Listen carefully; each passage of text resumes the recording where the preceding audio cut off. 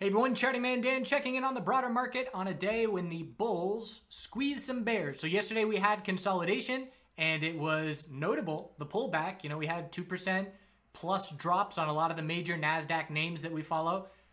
But the bounce that started yesterday at the end of the day followed through the entirety of overnight, where we just went straight up for 14 hours with very minimal consolidation. And then we saw further follow through yet again today. And we just maintained the hourly uptrend and EMA 12 the entire day. So that definitely has put a lot of pressure on shorts. Yesterday was a day where the bears were like, finally, we got some momentum. We got a little green. Well, we got red that leads to some green in the accounts. And it was very short-lived. I'm in an environment, or I'm in a mindset right now where the bears have to prove something to me, because the NASDAQ is extremely strong and there's a lot of bull flags out there. And I know that the majority of market participants, not the majority, but more people are short than long. And I've taken some polls recently that have shown that, and certainly the sentiment out there.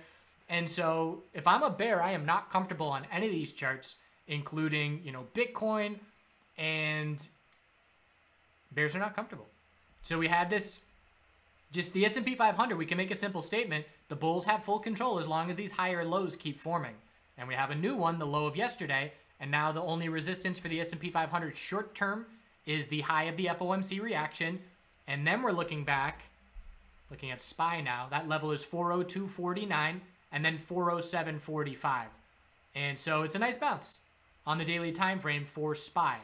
The NASDAQ looks much stronger. Again, it's a daily bull flag right off EMA 12, and the only resistance is the FOMC high here. And if the bulls break that level, we're back at the highest level we've seen in a couple months. And for QQQ, that is 315.25.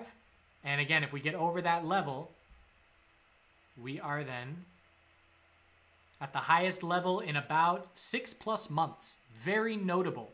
And so what we're seeing right now is the financial sector and our weaker sectors, they're trying to join Team Bull. And so I'm looking at 3205 resistance still on XLF as our daily lower high. Strong close up at the high of the day. And that resistance level is in play potentially tomorrow, as the bulls need to ideally break the daily lower highs and then confirm the daily uptrend to put in a more convincing fear bottom.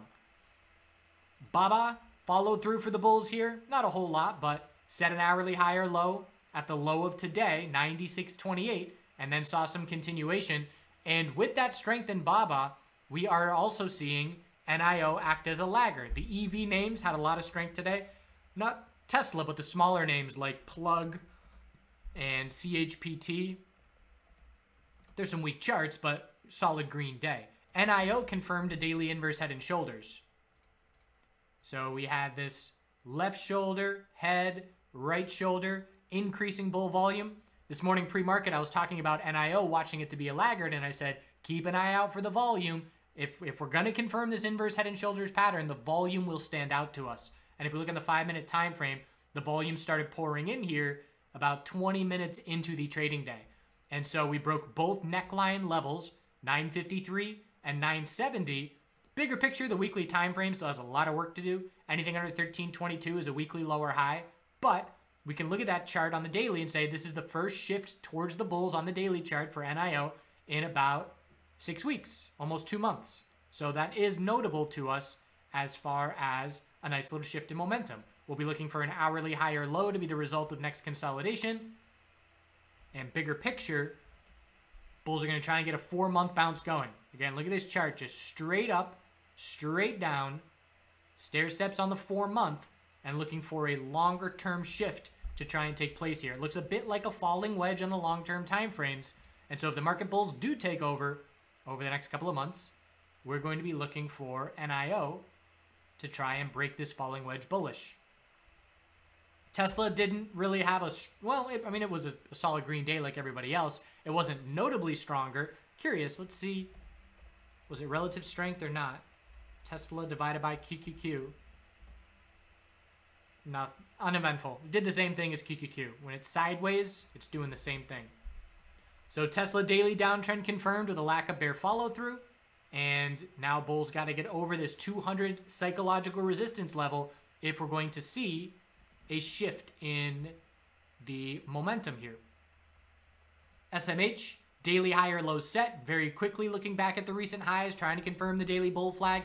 NVDA is doing exactly what bulls want to see. First hourly oversold conditions marking the daily higher low, and limited resistance 275.89, about 3% away, a little bit less, to try and confirm the daily bull flag and continuation. So the simple statement again that we can make in the market right now is lows of yesterday for a lot of individual names are now our key short-term support. If they're holding, bulls don't have a thing to worry about. If we lose them, we take a step back and reassess things. But again, from yesterday, watching the rotation and how the consolidation took place, how the bulls controlled overnight, how they controlled the gap up open today, definitely hard to be trusting the bears right now. Healthcare, inside bar, keeping a close eye on J&J. I am very close to making a long entry and bottom fishing this low. Need to see the break of 154.54 for confirmation of a daily uptrend and to see this weekly stair step that broke bull follow through. But I'm very interested, especially if the market bulls keep this move going. And if the market bulls keep this move going and we have, a green couple of weeks here, you're going to see sentiment shift, obviously, and you'll start to see people thinking, wait a second, is that the bottom? Did I miss it? And I think that we're going to see capital then try and find some laggards, but need to see higher highs in the NASDAQ and need to see the S&P 500 and the financial sector alleviate some of that fear. Biotech sector, trying to negate the daily bear flag. We had a bit of a resistance zone at 75.60 that broke on the morning, and we'll have to see a daily trend change confirmed. Bulls are hoping for another day of green to try and set up an inverse head and shoulders for the daily trend change. But I am watching the weekly stair step, and that's now 8 weeks in a row of a lower high every single week. And currently an inside bar. We'll see if the bulls can change that with 2 trading days left in the week. Gold, still tightening up. Inside bar has to break bull for the daily higher low to officially be set. But just a nice tightening range. Watching the dollar very closely to see if the dollar bulls are going to be able to confirm the daily uptrend or not. That's going to be pretty important over the next few days, maybe 2-3 days, to be keeping an eye on that. Not only for the metals, but for the market as a whole. Oil looking like some consolidation is due. Still a 4-hour uptrend, but we'll be looking for a daily pullback and scouting a daily higher low in the short term. And natural gas trying to get a bounce going, but still struggling at 4-hour EMA resistance and still in a downtrend. But let's see if the bulls are able to shift that. If they're green tomorrow, that'll break the stair-step pattern. We've set a lower high every single day, 11 days in a row. That pattern has to break for the bulls to start getting some follow-through. For me on Netflix, was the only real trade I took today. And Netflix shorted on the morning. I had a remaining small swing short from yesterday and shorted the initial move looking for the gap up and profit taking. Stop was at 330.01, so missed stopping out by 12 pennies. And my entry was right around 329. Exited a third on the initial pullback, exited another third when the low of the day held, and then stopped out of the final third and all of my shorts when we hit the new high of the day. So in the end, gave back a little bit of the profit from the trade from yesterday. But again, bulls are too strong for me, not just in Netflix, in the market, for me to be looking bearish right now. And again, I'm open to the bears. I'm ready to hedge my IRA and look short, but not in this market environment. And the past 2 days, really the past 25 hours of trading have it shifted my bias to bulls a bit. And these are bull flags, and when they would have to fail and drop and break support. But you could just see the pressure being put on bears today. Look at QQQ on the 1-minute time frame. At the end of the day here, there were a couple big spikes and big market sells, and then we just V-shaped. There were clearly, to me, it looked like bots and algos just, a quick flush down, a quick little punch in the mouth to the bulls, and then just buy right back up into continuation. And so without a doubt, there is pressure on bears. And watching to see if it's bull breaks that force bears to cover over the next few days.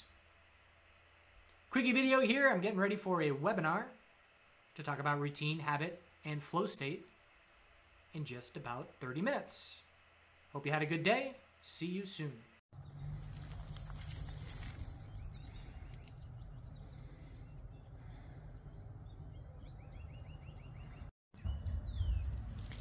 Got some asparagus. This is the 3rd year that they've been growing and I haven't eaten any yet to let it get its roots established. But this year, I'm gonna eat them. Japanese maple putting on its leaves.